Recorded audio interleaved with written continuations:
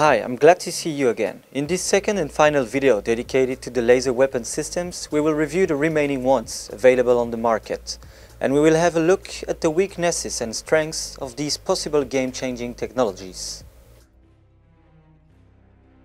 Let's start with Elbit ELOP Maritime Laser.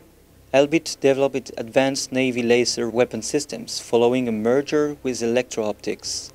It can identify the range of a target at high repetition rates, which is critical for enhancing the efficiency of the naval weapon systems. ELOP's eye-safe high-repetition range finders can be added to existing systems in a cost-efficient manner or be added to new systems.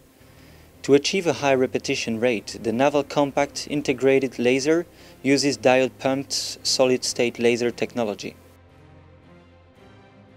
Next on the list of top Navy laser weapon systems is Northrop Grumman LWSD. The Mk2 Mod 0 is also known as the Solid-State Laser Technology Maturation Laser Weapon System Demonstrator.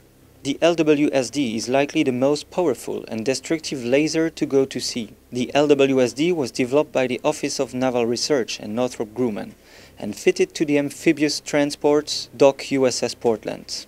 LWSD has an output of 150 kilowatts, making it up to 5 times more powerful than other Navy lasers.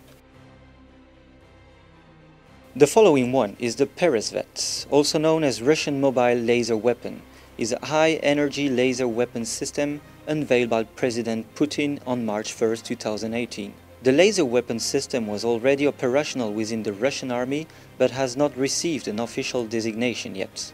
The most likely use of this weapon is to counter unmanned air vehicles, cruise missiles, and other low-speed aircraft flying at low altitude. The laser beam is generated at the end of the carrier vehicle, which features a sort of steerable laser cannon. In July 2018, the new details emerge about the Peresvet purpose, which may consist on blinding electro-optical sensors, onboard surveillance, low Earth orbit satellites, and unmanned aircraft.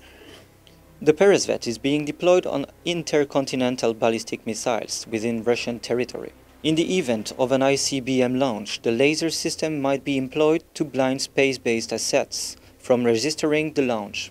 Besides, the system can be employed to engage the guidance system of several types of missiles that are based upon image matching to identify their targets. The last one is the US Naval Surface Warfare Center's ODIN.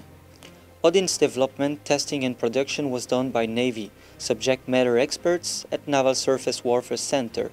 Their work on the laser weapon system positioned them to be designated as the design and production agent for ODIN.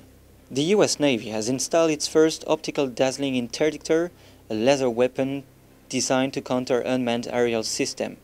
The first ODIN laser system was installed on the Harley-Burr-class guided missile destroyer USS Dewey during a recent dry docking.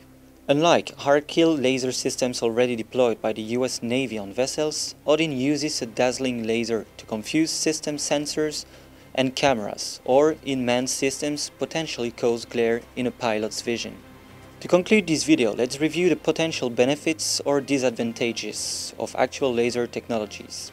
In addition to a low marginal cost per shot and deep magazine, potential advantages of shipboard lasers include the following: fast engagement times, ability to counter radically maneuvering missiles, precision engagements, graduated responses. However, potential limitation of shipboard lasers include the following: line of sight, atmospheric absorption, scattering and turbulence, thermal blooming, saturation attacks, hardened targets and countermeasures, risk of collateral damage to aircraft, satellites, and human eyesight.